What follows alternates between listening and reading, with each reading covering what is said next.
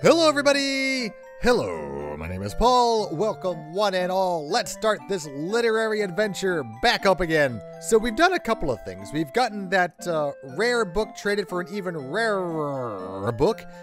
We have a new friend, well, a new person we have talked to. He may be a friend, he may be an enemy, he may be a frenemy, he may be a... end. Anyway, first things first, as long as we have the jolly music playing, let's take a look at the book that we got from Ali. Alexander is carrying a book from the bookshop. The cover says, Ye Old Spell Book. A lot of vowels in there.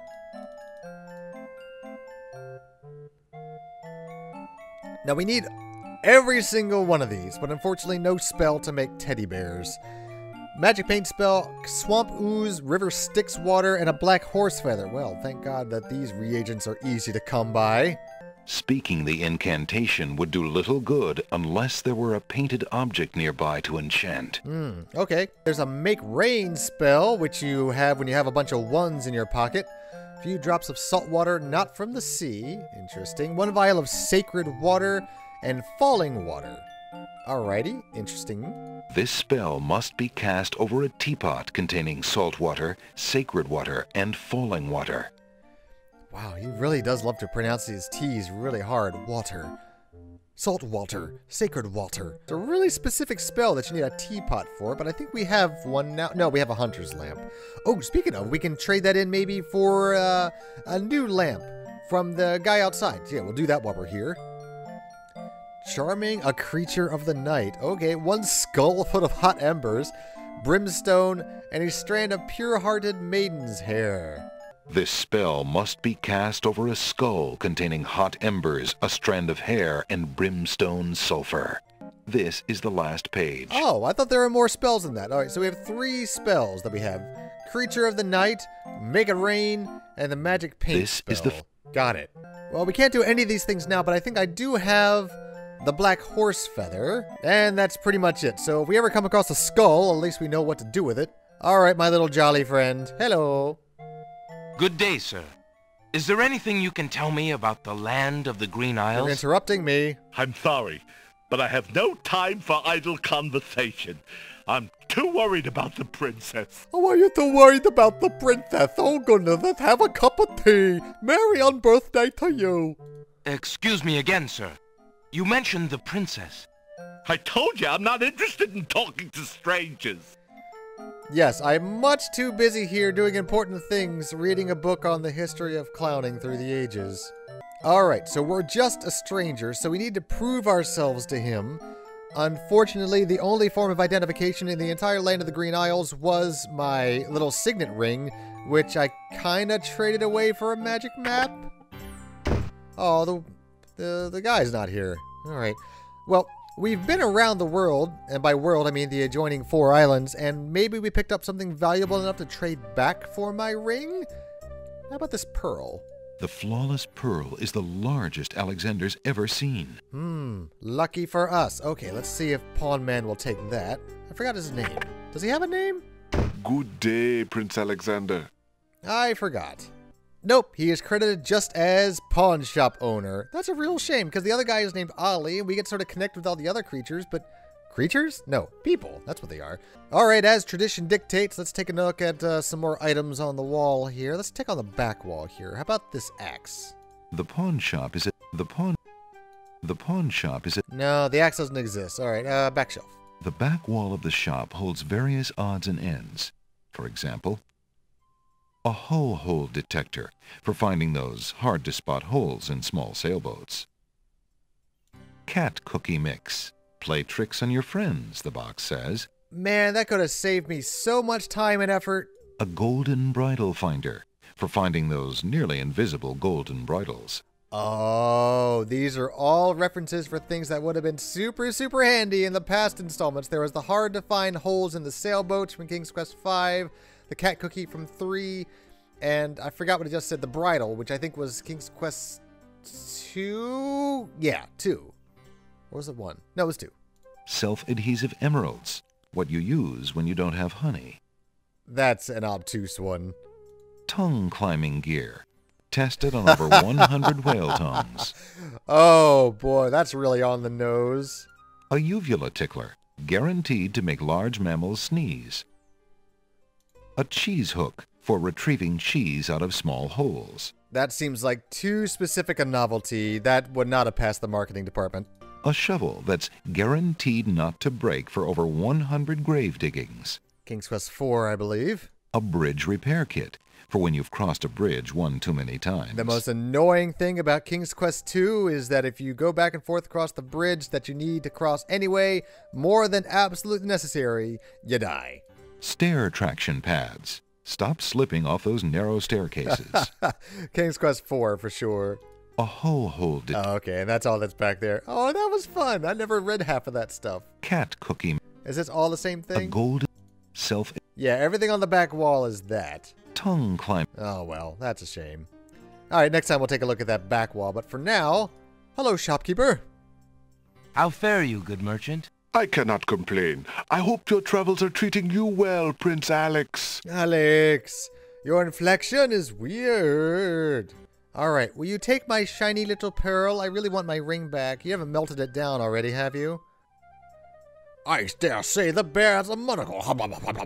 Real estate. I found this large pearl. Might it be valuable enough to ransom back my family ring? I have never seen such a perfect pearl. Certainly you can have your ring back. Oh, I'm glad you didn't sell it. I'm a bit attached to it, I'm afraid. Of course you are. You would be cold-hearted if you felt any differently. I am happy to see a family heirloom back with its rightful owner.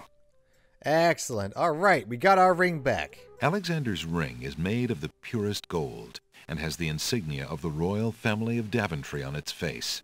I've always kind of grown attached to this ring because it looks just like those cheap little rings you get out of the little quarter machines in the grocery stores and the eggs, you know what I'm talking about? Yeah, it looks just like those, and it just fills me with a sense of whimsy and nostalgia.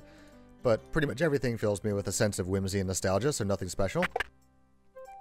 Where did he go? I finally get a lamp and he scarpers off. Good day again. Okay, well, he's come and gone quickly.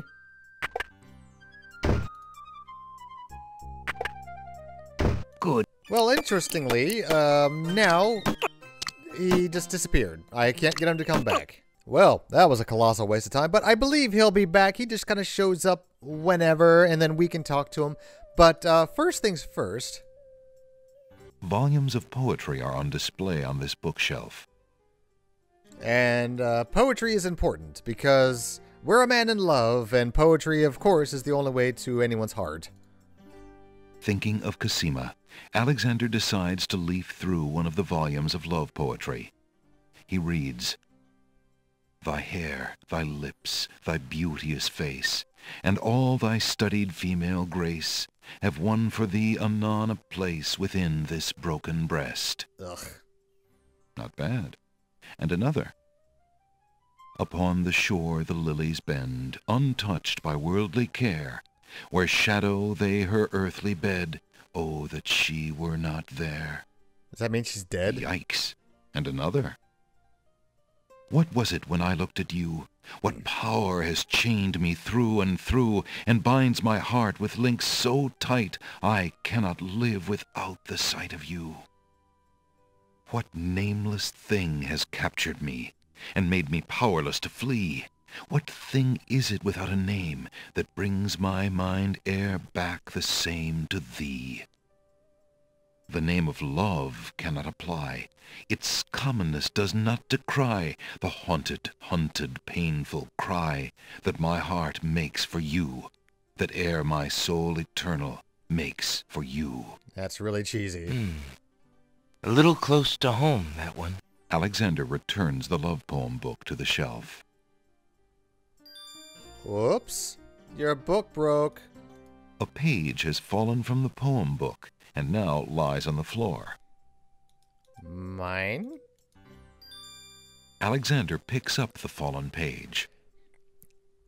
It's the love poem he particularly liked. It must have fallen out of the poetry book.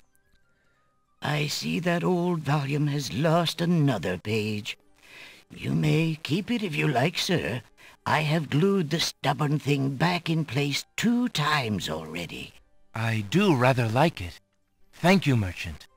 I thought I remembered that you could, just as a little bonus, I don't think you got points for it, but you could show him the page and then you would have that little exchange. It's like, oh, thank you for being so honest, so you can keep it. Where is it? Oh, that's right. I have 2 pages now. Hey, Roddy Tomato. Alexander has a love poem from a book in the bookshop. Don't read it again. Thank you. Now then. Oh, look at the flat top on you, my friend. Whoa. Was it Kid or Play that had the haircut like that? I think it was Play. Oh, there's a haircut you can set your watch to. Oh, and me and the bird have matching haircuts now. This is fantastic. Love it. Okay. Now, this bird does have something important to do. And I believe what you do or do not do with this bird has a big effect on the ending that you get. So the first thing we have to do... Now, I think we've learned somewhere down the line, but this bird belongs to Cassima. I don't know if you've ever gotten that hint before, so we can give the bird a few things, and he'll fly over to Cassima and then bring them back. Now, the order in which you give things to the bird makes all the difference in the world, because we can send her things like the love poem or things like that. But if she doesn't know who it's from, things go all wrong. I'll give you an example. So let's send her the love poem. Let her know that we love her, and she's loved. She has an admirer out there in the world. Alexander holds out the poem to the nightingale. You know, Snaky McLintock came on down. To Alexander's surprise, the nightingale swoops down and grabs the page from his hand. The nightingale flies off towards the castle with the poem. Where might she be taking it? She's gonna put it in her nest, you fool.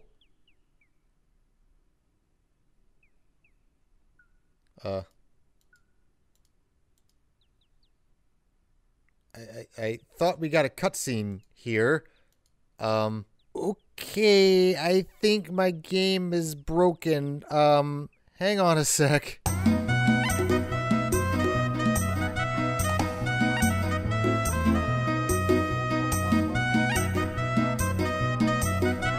Okay, I don't think my game is broken, but I think I am getting ahead of myself here, because since we don't know that Sing Sing belongs to Cassima yet, because I think that information comes from another source, that the game is sort of being like, no, one thing at a time, big guy.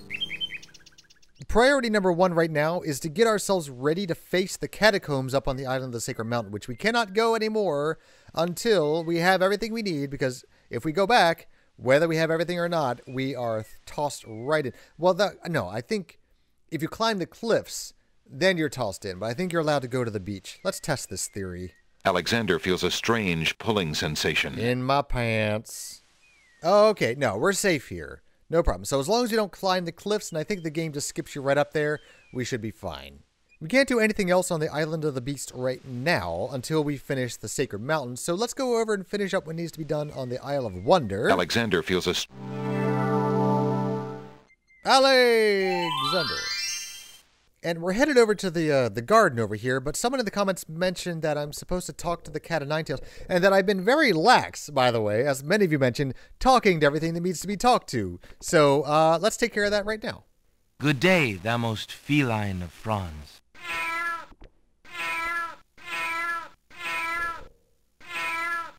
I never knew they did that. My dear tree, is it true that your bark is worse than your bite? The log itself has nothing to say. The log itself has nothing. The swamp gurgles. Alexander sees no point in trying to talk to that stick in the swamp. Interestingly enough, he moves into position like he does. Hey, wait a minute. Didn't my book of spells say I need a cup of swamp ooze? Well, I'm not sure where I'm going to get River Styx water, but hey, maybe there's a substitute. So let's go ahead and get that swamp ooze. Alexander doesn't want to put his bare hands in that oozy swamp. Okay, well, I need a cup in which to do so. Oh, that's what that chair is for. A teacup appears there. That's its only purpose in life. A delicate china teacup is occupying the chair at the moment. Alexander says to no one in particular. What a pleasant garden this is. The inhabitants smile shyly, but do not reply. All right, cup is mine. Alexander takes the teacup. Now here's another one of my favorite little moments in the game. A lot of my favorite moments in this game are musical, and my favorite comes up a little bit later. But in order to get the wallflowers to move out of the way so we can get hole in the wall over here, we got to kind of break them out of their shell a little bit. So let's have party. May I have this dance? Oh, my!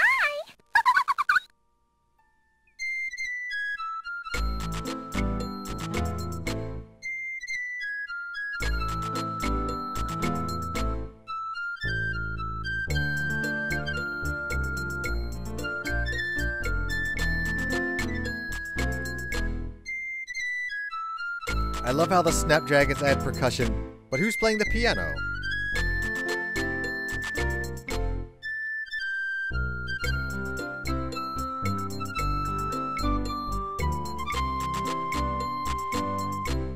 Alexander stops playing the flute, but the wallflowers and Snapdragons continue to dance, caught up in the music and oblivious to everything around them. Perfect. That's my chance. Aha! While the wallflowers dance, Alexander snatches the hole in the wall.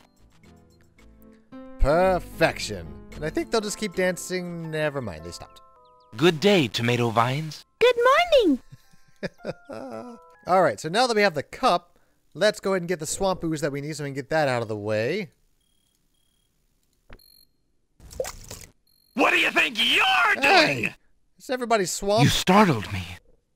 I was just getting some swamp ooze. Well, you certainly won't get it there! That's not swamp ooze! That's swamp slime! He's right, you know. But he could be a little nicer about telling you. He's not a very pleasant stick in the mud. Nobody asked you! Be quiet! Oh, the trials of being a mere bump on a log. I adore Bump on a Log and Stick in the Mud. They're some of my favorite characters in the game. Oh, you really won't make any progress that way. He'll hog that swamp ooze of his. You'll never see a bit of it, no. No. I'll show you a bit of it! I'll knock your head off with it if you don't stop yapping! You see how he is? Alright, so now what we have to do is we actually have to escalate tensions between Bump on a Log and the Stick in the Mud. Who are you? I'm Bump on a Log, and that's my brother, Stick in the Mud. We've had this thing about each other ever since our childhood. Mom always liked me best. She did not! That is absolutely not true! He's a bit lazy, you see. He's got the only swamp ooze in the swamp right next to him. But do you think he'd move a finger to help you get some? Hardly. He'd try to brain you with it more than likely. His temper's about the only thing that ever gets a workout, and that on yours truly. Oh, like you've moved at all in the last century! Like you're Mr. Physical Activity! Just because I can't reach anything, he thinks he can throw gushy swamp matter at me and just say whatever he likes. If only I could turn the tables on that heckler, he might learn some respect. But as you can see, I'm a mere bump on a log and must be content with my lot. Oh, shut up! You couldn't hit the broadside of a barn even if you had something to throw! Just shut up! You see how he is? First, I have a question about who the parents of these two things are. Who could give birth to a Bump on... It's a fantasy game. Perhaps you could toss me some swamp ooze, since you seem to be able to recognize it. I can only reach this bit by the path. Well, hoity-toity, look who's Mr. Wants So Much! You think I got a job here passing around precious swamp matter? You should be so lucky! He's an utter waste of oxygen. I'd save my breath if I were you. But really, Never! I got your swamp ooze right next to me, and that's where it's gonna stay! This swamp ooze is mine! Period. Period. Alexander isn't getting anywhere by talking to that cranky stick-in-the-mud. The creature simply refuses to toss Alexander any swamp ooze. Is there anything I can do to make peace between you two? You are brothers, after all. He needs a good thrashing, I expect. However, since you cannot go into the swamp, nor can I fight back, he will simply have to be born. Such is the life of a bump on a log. Is there anything I can do for you, Bump on a Log? Oh, there's no changing my lot in life. A bump on a log is a defenseless creature, alas, and must put up with whatever cruelty fate dishes out. Oh, your nihilism is depressing, my poor little bump on a log. But if you're looking for a weapon, what does one toss at hecklers, I might ask? Why, a rotten tomato, of course. There's no reason to leave that lying about on a log. No, I want to give it to the bump on a log. There's no reason... I thought this might come in handy the next time your brother starts picking on you. Aha! Finally, old bump on the log's not so defenseless, This rotten tomato is has he? magically given me arms. Hey! What are you doing there? Watch the pulp, would you? Now, Bumpy, remember all I've given you! The only thing you've ever given me is mud. Take this! No! Not into the swamp! What, he has his one shot and he misses.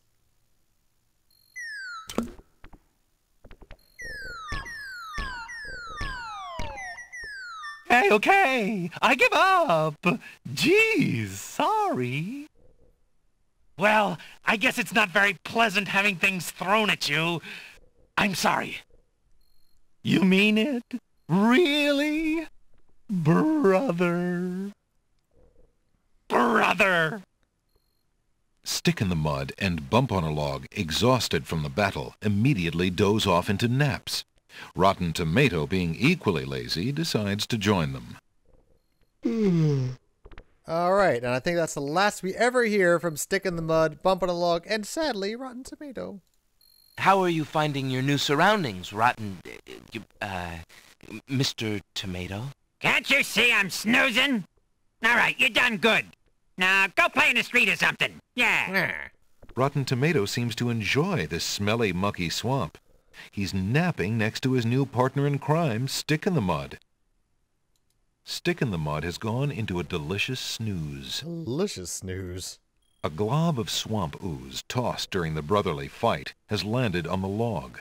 I also feel bad that he doesn't really offer to clean him up all the way. He just sort of takes what he needs and leaves. So that's exactly what I'm going to do. 1 teacup of swamp ooze, please. Alexander fills the teacup with the swamp ooze. Check and check. And I think I remember why the teapot salesman guy is not showing up right now, because you actually need the teapot, and if you the hunter's lamp rather, and if you were to give it away now, then that would put the game in an unwinnable state, and King's Quest VI is too good for that. King's Quest VI is too good for all of us. Okay, so that's going to be a nice teapot analog for the Make Rain spell. So we need a few drops of salt water, not from the sea, sacred water, and falling water. This is what I remember. Salt water, in every single game, if you ever need salt water, it's always crocodile tears from the Kyrandia book of things. But barring any crocodiles, the only thing I've ever seen cry are these little babies. So here you go. Here's some really warm milk that's been in my pocket for the last couple of days. Alexander gives one of the baby's tears a bottle of milk. The other baby's tears seem to resent Alexander's gift for some reason. I don't know why we always favor this top baby. Why do we ever give something to the other babies? Anyway, so let's fill up the lamp with this saltwater tears. Alexander collects some of the baby's tears in the old hunter's lamp. Baby's tears. Tears, thank you very much. Oh god, get away from that sound. I'm a father, do not want. Alright, that was a pretty productive visit. Let's go see if Jalo's come back. Nope, still no Jalo, but I think there's no particular rush on talking to him anyway. I think we have pretty much everything I need to survive the catacombs at this point, save for one thing from the pawn shop, which I couldn't do before because I needed the flute for the wallflowers. Well, while we're here, let's see what's on the back shelf. The back wall of the shop holds various bottles and potions. For example, a bottle labeled Owl Courage Potion for spineless owls. We're gonna do this again, are we? A bottle of Gnome Begone. That would have been handy in King's Quest II. Miniature carpet cleaner for those castles in a bottle. That's a King's Quest V reference. Bird's nest soup mix, treasure not included. Oh, King's Quest I, I think? Garlic, especially grown for vampire resilience. In the remake of King's Quest II, there was a vampire quest line, which is really, really good. The remake of King's Quest II is fantastic. No, wait. No. There was vampires in King's Quest II. I think you had to, or was it 4? I don't remember. No. I think it was 2. It was the castle in the lake. Magic mirror glass cleaner for when your future looks fuzzy. That's probably a quote from one of the games, but too obtuse for me. Shark repellent. That's a Batman reference. No, wait, no. King's Quest IV. A small box of enchanted sorcerer's flea and tick collars. That's a King's Quest III reference. That would be from Mananan. A bottle of gnome. Oh, okay. All right, that was fun. I like that. Now, we won't need the paintbrush until much later for when we have the magic paint spell. And even so, it's pretty situational. But what we actually need to survive in the catacombs is the tinderbox and the cave up there that was too dark, by the way. I believe I'll take the tinderbox. Very good, Prince Alex. Enjoy your tinderbox and bring it back anytime. Thank you. I don't know how you're supposed to turn a profit just by, whatever. Lending library. The tinderbox contains a candle, as well as some flint and tinder. Alright, I got kind of worried for a second because I thought you used the tinderbox to light the hunter's lamp and put stuff in there and that's what glows. But no, it looks like this is self-sustaining. Alright. And with any luck, I think we have everything we need to survive the catacombs. If not, adventure time. Hi, gentlemen. Care to throw me to my death? So, you have chosen to come back and face the catacombs when you could have escaped. I admit I am surprised. You're either a complete idiot or vain enough to think yourself invincible. Aw. I'll follow you. And you are far wiser, I suppose, to leave a maiden to die? To not fight this plague on your own people? Bravery and suicide are two different things, listen human. to me, You will have a Dave. chance to renounce your choice soon enough, when you lay trembling under the Minotaur's hooves. We shall see. Thanks for the escort. We only escort you to your death. May the fates make it quick so that you do not have to scream long. You guys have no faith in me! Oh boy, oh boy. The catacomb's entrance door is locked from the outside by the Winged One's guards. It seems that leaving the catacombs by that door is not an option. Alright, welcome to hell. So, the catacombs are full of traps, and I think the catacombs is the one place where you can really put yourself in an unwinnable state, because if you save in here and don't have everything that you need, then that game file is a complete wipe. So save often, save in multiple different save spots, because if you ever get yourself in a spot like this, you're screwed. Okay, so we'll figure out our way through here next time. I'm not looking forward to this because I don't really remember my way through, but I'm gonna do my best. So until then, good night, jelly beans. Good night.